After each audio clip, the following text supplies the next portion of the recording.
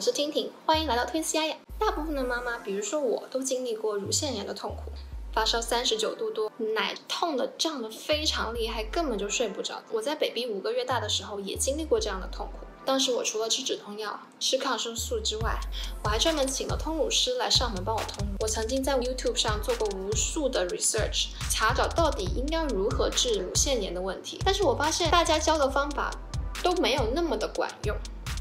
所以我今天想在这里跟大家分享，到底我是如何疏通乳房和治愈我的乳腺炎的。终于经过我的不懈努力，在第3天的时候，我的乳腺终于被疏通了。如果你们是第一次看我的视频，我是一对双胞胎宝宝的妈妈，他们现在10个月大，将在这个频道跟大家分享我的宝宝们他们的成长经历，跟我作为一个双胞胎妈妈的成长经历，以及会教大家一些如何让做妈妈这件事情变得更轻松的小技巧。每个星期都会在这个频道更新1到2支视频，如果你们对我的内容感兴趣的话，请记得订阅我的频道哦。好，那我们废话不多说，就开始。一般乳房阻塞，首先你会感觉到乳房很胀痛，你一般烹奶或者是 baby 吸完你的奶之后，你还是会觉得你的奶有硬块，奶没有办法完全被 baby 吸出，慢慢的，你就会发现你的乳房周围有红肿。我看到网上很多都介绍说要大力的去揉你的硬块，但这个方法对你的乳房其实是有危害的。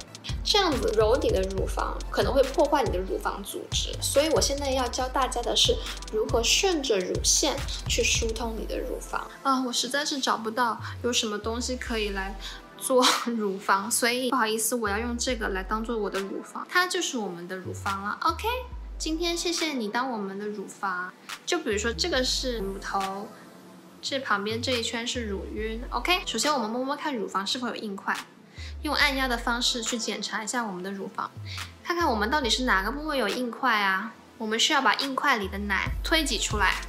首先我们做一个顺时针打圈的动作，要轻轻的按摩，注意按摩时间不要太长，3分钟左右，要避开乳头跟乳晕的部分。接下来呢 ，C 字形托住你的乳房，让它维持在一个比较像三角形的那个形状。找到你硬块的位置，我的硬块是在这上面，3指合并去做一个疏通的动作。我就是这样子轻轻的按压方式，1、2、3，把它推到中间，往中间推，往中间推。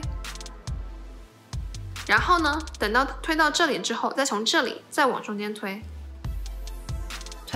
然后再从这里再往中间推，当然不要推到乳晕跟乳头哦。按压的方式哦，硬块的地方都要推。从根部开始，用3只手指这样慢慢推，然后再往中间一点，再往中间一点，直到把我们的硬块的奶全部都推到了这个位置。这是一个输乳动作，输乳之后我们就会引起喷乳的反射。接下来我们就会在乳晕周围1公分处去做指压按摩，把乳汁给排出来。首先我们是2只手这样，假如这里是乳晕，注意是先按下去，然后再往中间挤，按下去挤，按下去挤，然后就是乳晕的1公分处这个地方，按下去挤，按下去挤，这样子其实是不会痛的。按下去挤，做完按挤之后，再继续这样子用3只手，下面手托着，3只手这样子疏通，1、2、3，然后再1、2、3推到中间，再1、2、3、1、2、3推到中间，然后在这个地方乳晕1公分处按挤，按挤，按挤，一样再重复。整套动作不要超过30分钟。做完之后，我们摇晃一下我们整个乳房，看看有没有软化。这样子摇晃，看看它有没有变软，我们硬块的地方有没有变松动。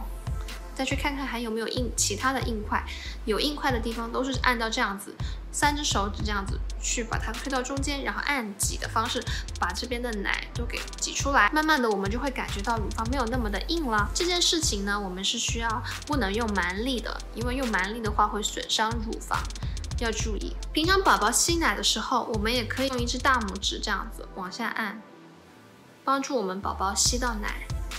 这是我们平常 baby 吸奶的时候可以用的方法。好了，今天的视频就到这里结束啊！如果你们喜欢我的频道，记得订阅我的频道。如果你们喜欢我的视频，记得在下面按赞跟转发哦。如果你们有什么疑问，请在下面留言给我，我一定会回你们的。那我们下次视频再见咯，拜拜！